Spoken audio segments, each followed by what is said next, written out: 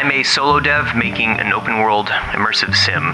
This devlog accounts for nearly an entire year of working on and off. Sometime around the end of August 2020, I started working on a little prototype. I named the Unity project 1960s Spy. It took me about 5 days to get a little thing up and running, something for my friends to play, to give me some feedback on.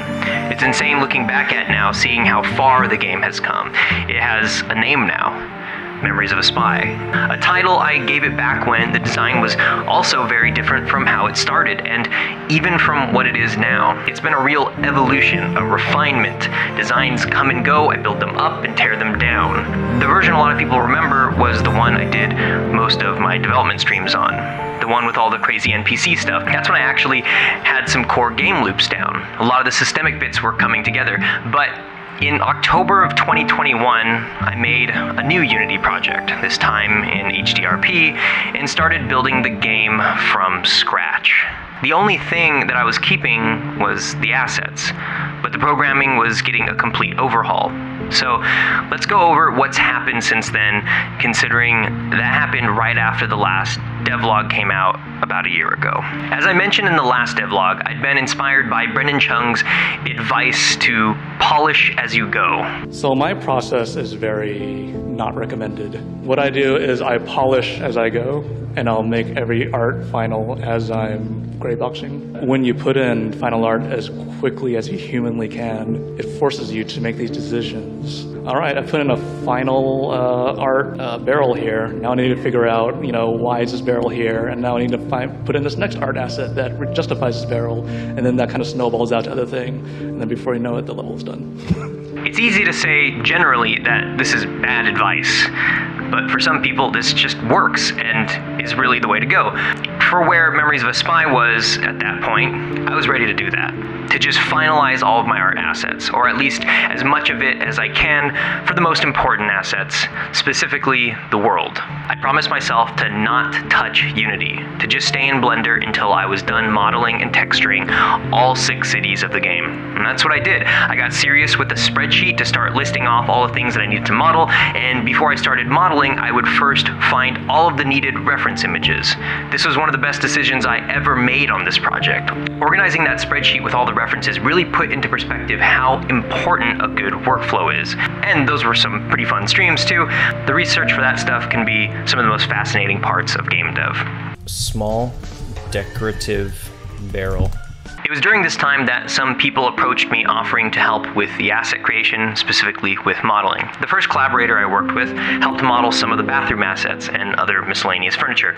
And although the work was short-lived, it was incredibly fulfilling to have some kind of companionship, to be working as a team, however modestly, as opposed to the solo venture this has been for the last couple of years. And then nearly around the same time, I started work with another collaborator, Josh. He also reached out and offered to help, and also went on to model props and furniture. Working with these people was great. We were very often on the same page. I rarely, if ever, had any notes to adjust or change things. They just kind of nailed it the first time around. Having a reference image with a couple of notes can make the process easy and clear. I would then take their models, UV unwrap them, and texture them. I also set up a system so we could make sure we weren't modeling the same thing twice by entering our name next to the item on the spreadsheet only once we started modeling it. Once the world was done, it was time to get a new project up and running to drop those assets into. I decided to start a new project for the sake of tidiness. That 1960 Spy project was getting unwieldy, filled with assets I was testing but didn't use, and using a folder structure that had gone through several organizations dating back to the original prototype. With all my lessons learned and better grasp on the direction of the project, I would be able to organize things a lot better. I also felt it important to choose my render pipeline when creating the project, instead of going through the hassle of switching pipelines mid-project. In the end, I chose HDRP because it offered a lot of novel settings that just aren't available in the other pipelines. Even for simple things like decals, you need hacky third-party solutions for other pipelines, but it just comes out of the box for HDRP. The first thing I started doing in the project project was online multiplayer. I wanted to know exactly what I was going to be doing for networking every time I designed a feature or mechanic. The Memories of a Spy multiplayer would work similar to Left 4 Dead's multiplayer, in that every campaign is given a set of characters no matter the player count, but they are NPCs. And then when a player joins, they are assigned control over one of those characters so that the character is no longer an NPC. When the player leaves or is disconnected, the character turns back into an NPC. I got this up and running with some simple cubes at first. They would spin by default if they were NPCs, and then they would stop spinning if a player took control of them, and the player could hit the spacebar to make them jump. This worked out well, so I set up a version with the actual character prefabs. Syncing position, rotation, and animations was a breeze, as Pun 2 offers some plug-and-play components for that. I also slapped some components on objects in the world to control rigid body stuff. And then I ran a little stress test with a group of friends. It was a chaotic, buggy mess, and it was a lot of fun. To be clear, I fully expected this stress test to break the game. I wanted to see exactly where things were breaking so I can understand networking better. This was a great learning experience. And not too long after did I begin to understand the limitations of Pun 2 with a simulation style game. Memories of a Spy is basically a fully simulated world. It's very systemic, and many things need to be running at once even when the player is not observing them. Because of that, I needed to throw in the towel for Pun 2. I had some meetings with Jean Fabre, and after getting a better understanding of my networking needs, he pointed me in the direction of photon fusion. Theoretically, I could get the networked version of Memories of a Spy running as long as I could create some kind of integration with PlayMaker. I was warned that, though possible, that it would be a lot of difficult work. So I ran some tests, I built some samples with Fusion, saw the mind-blowing power it has, and then concluded that this was not a challenge I was ready to take on. And this was the point I decided to drop multiplayer support. Where I stand currently is, I will be moving forward on Memories of a Spy development as a single-player game. I am still very open and excited about making it multiplayer, and will still totally do it if one of the following happens. Sales for the single-player version are significant enough for me to go full-time on it, or if a publisher or whatever kind of money comes along and again gives me the resources to go full-time on it, or someone offers to do it themselves pending terms of a contract we can agree on, or just on a long enough timeline despite poor sales, I just have the interest to do it myself on my free time over the course of 1,000 years. In other words, let's make sure launch day murders, so go wishlist Memories of a Spy now, link in the description. Go ahead, like pause it for a second or whatever. Okay, so back to the development stuff. The one thing I was excited about making was the singular character prefab, and nesting all the FSMs into empty game objects which serve as categories. So I have my game object for player FSMs, and I have my game object for NPC FSMs. And then under the player game object is a controls game object for all the FSMs dealing with control. Even without multiplayer, I plan on experimenting with features that allow the player to swap controls over to another NPC, giving their current character over to be controlled by an NPC. The other thing I'm pretty happy with here is that there is a category for character sims, which is where I put the FSMs that handle simulations the same way regardless of whether it's a human player or an NPC. Things like health, clothes, poisons, etc. This way I don't have to program any redundancies. The old interaction system had a pretty weird way of working. I built it back when I didn't know how to use events between systems, so I relied on bools and bool tests. Basically every item was waiting in a state with a bool test checking the value every frame. And when the player would interact with it, they would set the bool to true. The bool variable was named something like is interacting or something like that.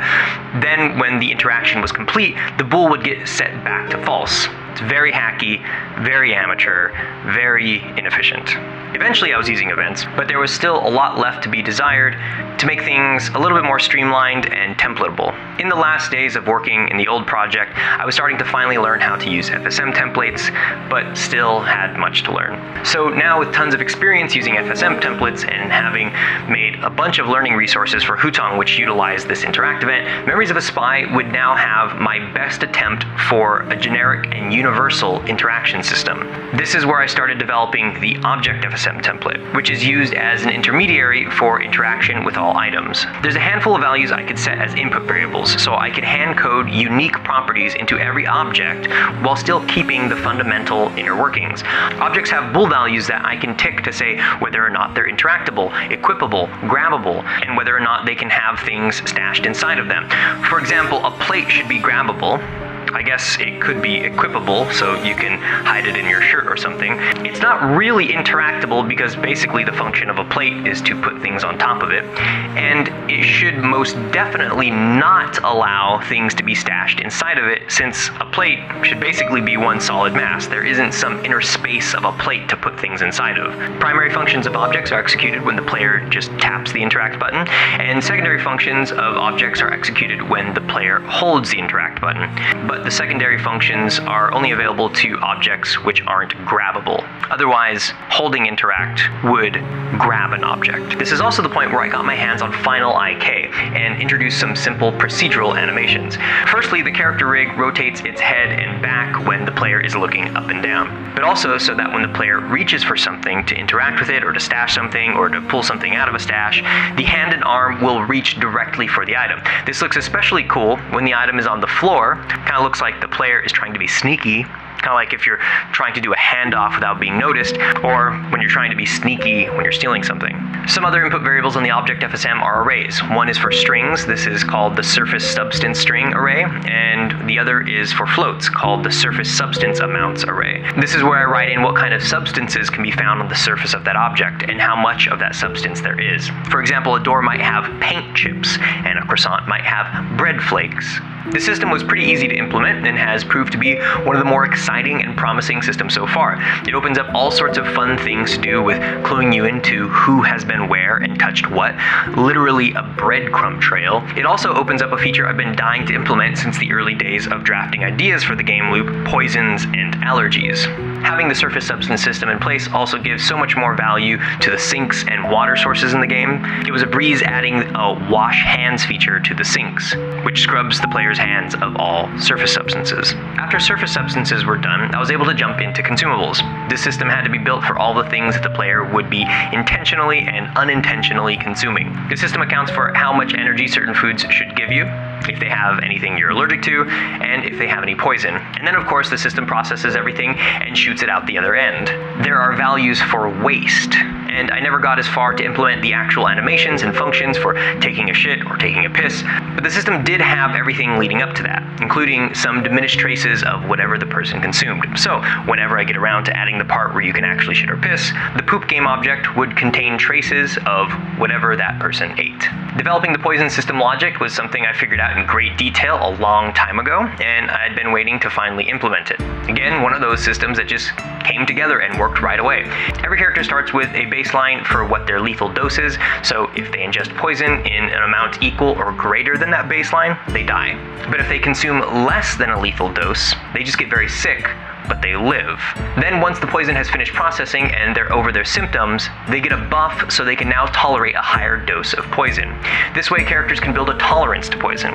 It's at a cost, but at small enough doses it may be worth it in the end. They may be thanking themselves when that day comes when someone tries poisoning them.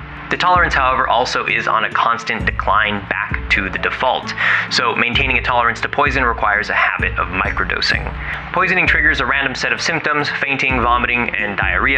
Figuring out the vomiting particle system was fun, so the player starts barfing everywhere and the particles get on everything. It's pretty fun. The fainting and diarrhea are still just empty states that don't manifest in any way yet, or maybe the fainting does, but yeah, I'll get to that soon enough. The way your inventory works in Memories of a Spy is based on the clothes you wear. If you're completely naked, you can only be carrying two things, one in each hand, but you can also carry something in your mouth and up your ass. Each item of clothing you wear gives you inventory space relative to that item of clothing. So for example, wearing underwear will give you room for some small items, but pants will give you more. Then wearing a shirt will give you more room, and a jacket yet more. So when you're fully clothed, you should have room for a nice little inventory. To get this system up and running, I first needed to build the stashing system, which allows you to put items into other items. Then I need to build the clothing system, which allows you to put individual articles of clothing on. Then I can build the inventory system, which essentially is just a screen that allows the player to view the contents of the clothes that they're currently wearing. So I started with stashing. The inventory system allows you to put most objects inside of each other. In the previous version, this meant I would hard code an arbitrary size value, an integer, which would be compared to other objects to see if one object could be fit into the other. This was a pain in the ass because I had to commit to a scale with an arbitrary standard, which meant that somewhere down the line, if I wanted new items which were bigger or smaller than what used to be the biggest or smallest, I would have to rework the math. So I decided to make use of the bounds of my game objects and use that as a metric for deciding whether or not an object could fit into another. At first I was merely checking if the scale on each axis was greater than the object attempting to be stashed inside. So if I was trying to put a cigarette inside of a camera, I would check, well, is the x-axis of this camera wider than the x-axis of this cigarette? How about the y? How about the z? And it would check each of those independently to make sure that the object can fit in at some rotation. However, I didn't like the solutions I was coming up with to dictate how much space was then occupied once you did stash something, because you can't just keep shoving a bunch of things into something just because they're smaller. Like eventually the actual space occupied means you shouldn't be able to put anything else in. Things should be able to fill up. So finally I decided to ditch the bit about checking the scale of each axis, and instead, on initialization, every object would get the volume of its bounds, and then use that volume when stashing itself into other things, as well as when other things were being stashed inside of it. This gave a much more reliable system that sort of solved itself. It can give some really silly results when trying to stash something very wide and flat into something not as wide, but maybe has more volume because of a single axis. Like you can imagine a really long, thin pole. The volume of that super long, thin pole might be bigger than the volume of a bowling ball, but you shouldn't be able to put a bowling ball inside of that pole. So there are a few weird things that happen. Still, it's a system that yields more intuitive results without having to give it too much more work. Next, I moved on to the clothing system. Like nearly everything else in Memories of a Spy, clothes are represented by physical objects in the game world. So I made a model for each general type of clothing. A folded up upper body object, which would be used for shirts and jackets. Then a folded up lower body object for pants and shorts and dresses. Then a pair of underwear, which could be used exclusively for underwear and maybe someday for bikini bottoms. I then gave these objects the Object FSM template used for stashing, so I could now put things inside of these clothes. Then I gave the clothes functionality so that when you use them, they equip themselves to your body. Now there's a ton of crazy logic here because essentially they are just applying materials onto the single character mesh, and when you stack materials it gives the illusion of a fully dressed character. Under the hood there are other things going on for each of the colliders on the characters' bodies and limbs. With stashing and clothing done, I was able to move on to the inventory system. Essentially, all inventory had to do was display the contents of each article of clothing, but it also had to display the contents of whatever object the player was examining. I've been pretty against the idea of having traditional UI elements, little boxes with images of the items and all that, numbers and text everywhere, so the inventory menu I built reflected something that required less of that, and instead relied on a simple control scheme and hopefully felt pretty intuitive. What I ended up with was a pretty straightforward logic that resembled your basic operating system like Windows or Mac OS. You click and drag objects around, and you drag them on top of other objects to put them inside of that object. If you just click on the object, you go into its contents. You can see its contents displayed. If you drag the object away from its slot and then drop it on nothing, it removes itself from the inventory altogether and then drops in front of the player, outside of this menu. This all worked nearly automatically with the clothing system. Clicking on an article of clothing would then display all the objects currently stashed away in it. The additional functionality I gave it was so that clothing could be treated the same way as objects in this menu.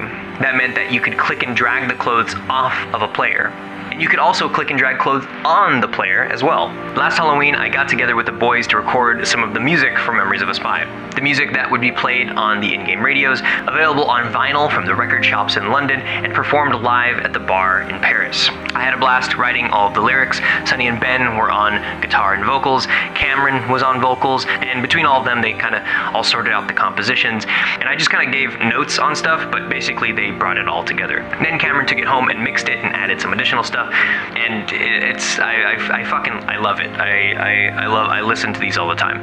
So here are some samples from each of the tracks. My, oh my, there he goes, the man whose face never shows.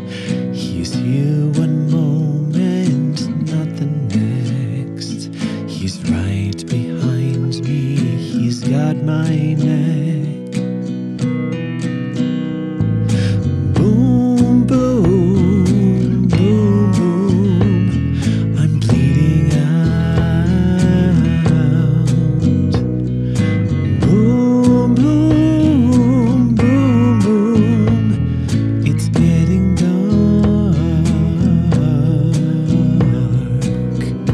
Don't go,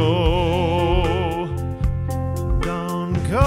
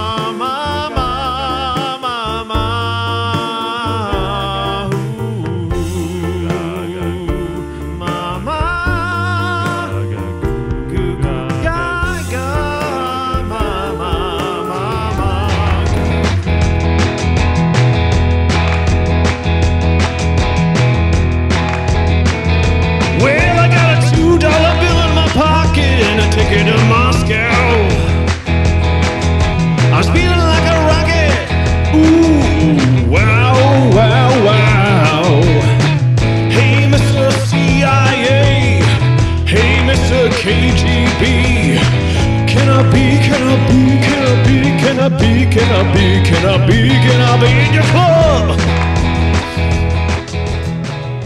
In the rain.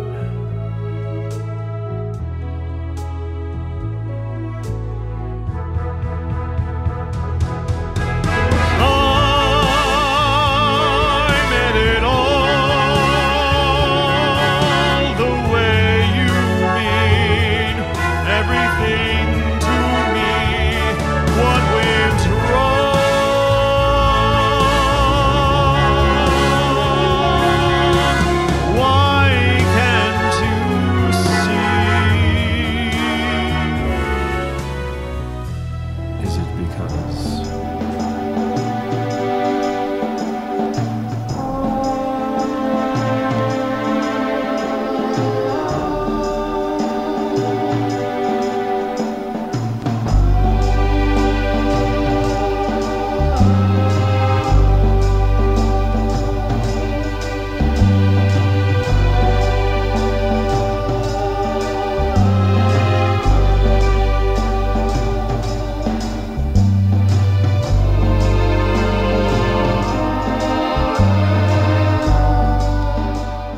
So for Memories of a Spy, like so many of my other projects, I'm using Master Audio AAA sound. It has great PlayMaker integration, and even in the process of developing this radio broadcast system, the team over at Dark Tonic Inc. was very accommodating and communicative when I was looking for solutions. They even ended up adopting and tweaking a custom action I wrote to include in their PlayMaker integration. The way radios work in Memories of a Spy is like this. There is a broadcast that comes from each city, which plays its own selection of music.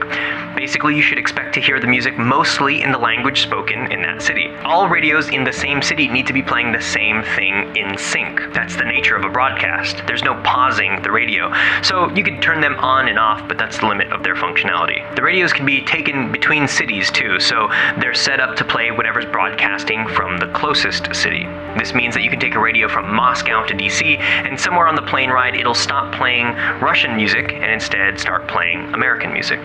The radios are pretty simple in that way right now. now, but with their design as it stands, it should be relatively easy to add new features like emergency news broadcasts and additional stations per city, so maybe at some point you can tune into a station for your favorite genre of music, classical, jazz, pop, etc. There's a post-processing volume that starts to increase its weight in relation to how low the player health goes, so the lower the health goes, the more intense the dying effects take over, which is a narrow field of view, more distorted lens, black and white, grainy, and with higher contrast, that makes the player vision less and less clear. And then on death, ragdoll kicks in and the player loses control. Because a major aspect of Memories of a Spy is language and the way it's used as code switching, I had to start sorting out a system that would allow non-speakers of language to get a translation while still preserving the original language and giving the player the option to turn off translations. So the idea was to have both closed captions and subtitles.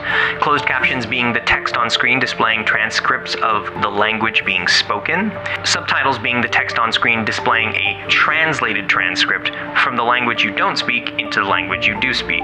So ideally, the player would have the option to turn either of those on and off independently. This gives rise to something I've been looking forward to for a long time as well, the real-world ability for a player to learn small bits of languages. You could play Memories of a Spy as someone who only speaks English, and over time pick up on the other languages enough to play without subtitles on, and just really listen in and understand the character speaking. Like, how badass would that feel? I got a prototype of this up and running, a little world filled with characters saying random things in randomly chosen languages. The system I was trying out here was one that would display closed captions and subtitles for the closest speaking character to the player. I'm still not 100% about this feature, but I think with an eavesdrop button that the player can toggle or maybe press and point at while looking at someone and then look away, but still display the dialogue, something like that might work. There's a lot of ways to do this. I'm still playing with it. Because as I mentioned, the languages thing is mostly about code switching, making sure that you're always speaking the language that you're expected to speak. Otherwise, you risk giving yourself away as a foreigner or imposter when you end up speaking in a language the person listening is not expecting you to speak. This is a pretty deep rabbit hole, but I think there's a nice video gamey, simple way to do this that will feel organic and fun.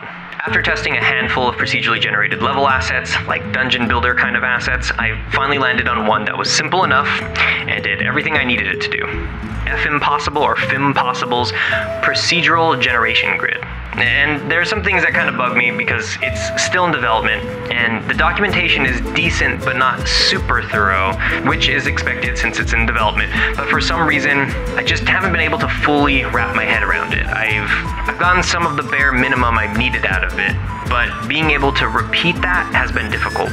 The dev monitoring their support Discord just got married and is going to be away for a short while. So at the time of me writing this, I haven't spoken to them about these things yet, but hopefully I'll get my questions answered soon so I can bring this feature to the finish line. You know, it's very close to being done. But yeah, so far I've been able to procedurally generate the labyrinth that is the lower levels of the intelligence agency headquarters, and I'm using Easy Save as my save system, so when the player saves the game during a session, the seed for the procedurally generated agency is preserved. You wouldn't want a new agency every time you loaded your game, only when you start a new one. Somewhere in the middle of all this, I also prototyped the procedurally generated movies to play at the theater in Berlin. It's a pretty straightforward process, but it does drop the frame rate a little bit. Not exactly sure how manageable it'll be in practice when there's more going on with it, but yeah, currently it's not that big of a deal. It's been so long since I've touched the AI stuff, which is just my favorite part of building Memories of a Spy. One of the first things I did when beginning work on this new version of the AI system was to go out and buy my Cosmos Sensor Toolkit 2. I'm a huge fan of the first sensor toolkit and have used it extensively. Just like the first one, this one has lots of great PlayMaker integration. I haven't got much up and running with this just yet, but I've got the basics set up. In the last project, my AI FSMs were really adding up, and Unity does not like having tons of components on a single game object. So this time around, I made sure to categorize all the various AI FSMs by their character type and whether or not the behaviors were unique to that character, or if they were universally used by all NPCs. Another recent addition is the character controller. For a long time I've been using Unity's character controller component, and it's been okay this far. I've used it on plenty of other projects as well, and it's good. Just quick, get it up and running, works fine. But there are a handful of limitations that I've been surprised to find, particularly with moving platforms. For all the wacky shit I want to do with my controller, it was about time I turned to the asset store for a thorough solution. A friend had recently said some good things about an asset called Easy Character Movement. So I picked it up, did some tests, and have now integrated it with my character prefab. It worked pretty immediately, though I can imagine needing some more customization when I want to control it more with PlayMaker, as there isn't any native PlayMaker integration. I've also made a pretty fundamental change to the interaction system. Hold opens up a small UI listing the additional interact features specific to that object. I was inspired by Project Zomboid, which has this interface that looks kind of like an operating system with its many windows and being largely text-based. And so with this, I have templates that I've built that make it easy for me to now give objects many levels of interaction. I can easily add or remove options, their buttons, without having to tear everything apart. I think this marks the beginning of my shift away from the design philosophy I used to hold about not having a bunch of boring text and boxes everywhere. And while I still don't want some messy and boring UI, I believe there are some intuitive, friendly, and good-feeling ways to approach that traditional UI stuff, while still maintaining some of the in-world diegetic interaction that I used to strive for entirely. The thing I need to figure out here is a guideline for my designs. When do I use this list of buttons? When do I make it in-world like the knob on a radio? And when do I do the in-between like a UI with a 2D representation of the knob on a radio? One thing I really wanted to talk about was how I've been finding Memories of a Spy. And what I want to say up front is that Memories of a Spy, while I hope it is one of the most unique experiences someone can have in this world, I also know it rests on the shoulders of its predecessors, and that it no doubt takes inspiration from other games, whether I'm conscious of it or not. That being said, there still isn't a game quite like it, and I've looked far and wide. It isn't even a game like it, because Memories of a Spy doesn't actually exist yet. Memories of a Spy is a child I'm raising, and I'm doing everything I can to raise it to be a good person, an interesting person, a remarkable person, but it will make its own way. It will say what's best for it. Those things will change as time goes on, and I can only hope to give it some guiding principles. There aren't any rule books for the kind of game I want to make, so I don't have rules to follow, I don't have rules to bend, and I don't have rules to break. I'm writing the rules. What I end up needing to do is researching how one game did this aspect, how another game did that aspect, how another game does other thing, blah, blah, blah, blah, blah. But it's not like making a clone, where I can just look at one or two games and then just do that, but with my own art assets. And what I found is that I spend a ton of time planning in my Trello board, my OneNote pages, and sketching in my notebook. I spend significantly more time thinking through the design than I do actual programming. Now, of course, you do need to eventually hit the pavement and see things working. Prototype things to see how they feel, and I do.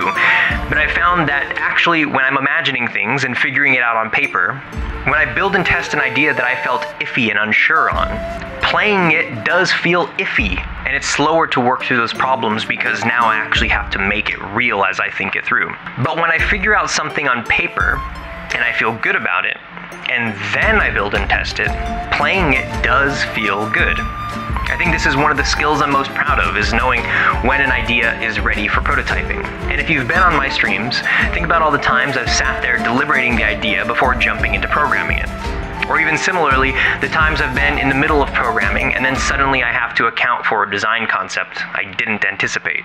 Getting the thing out on paper as much as you can is one of the best things you can do for a game. Because no matter what, there are going to be unforeseen design questions. The only time there aren't unforeseen design questions are when you're making a clone, when you're just making your favorite game with different art. I remember watching an interview with Warren Spector where he talks about this, and what he enjoys is treading you around in solving a problem people haven't taken a crack at yet. Even if the problem is just a combination people haven't tried yet. I guess I would define a failure as executing really well against a well-understood problem. There are plenty of publishers and plenty of developers, more to the point, who do that really, really well. I mean, they take ideas that other people have pioneered or that other people have shown that the potential of.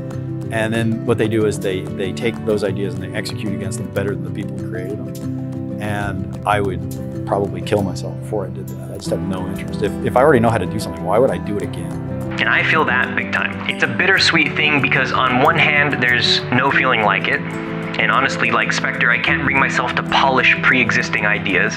But also, you have to wade through the waters of uncertainty. And that can be stressful at times, especially when you wish you could just see the light at the end of the tunnel. For example, a big design philosophy I have to wrestle with constantly in Memories of a Spy is the whole diegetic, non-diegetic thing, like I mentioned with the UI, that extends into all sorts of things other than inventory and items. Take poisons, for example, that whole thing about building a tolerance. That's a very specific thing, a balancing act with numbers. How the hell am I supposed to illustrate that to the player without putting actual numbers on the screen? With health, you could beat the player up and it's pretty clear how low the health is. When it gets all black and white and distorted, you know you're gonna die. You don't need a little number in the corner to tell you that. But with the poison, you might go into other mechanics so it becomes measurable. Say by only being able to dispense poison 1 drop at a time. And maybe putting a lethal dose number on the label of a bottle like 3 drops equals lethal dose. But then once your tolerance goes up, you have to figure out how to keep track of that. Because now your personal lethal dose is higher. I've thought about making an item the player can use that's like a blood test and it can give you stats like what your current lethal dose is. But you can see how taking these systems that are happening under the hood, these spreadsheets, and giving them something observable and measurable to the player without putting yet another number on screen, how that can be a slippery slope of a challenge. I would like to come up with amazing answers for every one of these design problems, but I do also want to do other things with my life. I've gone months without working on Memories of a Spy, after long stints of working non-stop on it. Because I think if I really looked at it like it was a full-time job, I probably spent less than 8 months working on it over the last 2 years. So anyways, if you dig what I'm doing, and you want to help out, check out the links in the description. Wishlist the game for sure. If you're interested in game dev, check out PlayMaker if you haven't already. My affiliate link is in the description, so if you buy PlayMaker using that, I get a little commission. That helps. And if you're learning PlayMaker, be sure to check out my game dev courses. I made one for a 2D physics-based Metroidvania, and I made one for a first-person horror game. And if you didn't know, I'm the guy that makes the official PlayMaker tutorials. So you can rest assured that you're learning some really solid stuff. Even as a total beginner, you'll be taken up to intermediate. Also, just saying what's up in the comments, dropping a like and subscribing and all of that legitimately helps put my channel on other people's radar, so I appreciate the hell out of that. Okay, thanks everyone. Swing by the Discord, say what's up. Stay tuned for some dev streams coming up.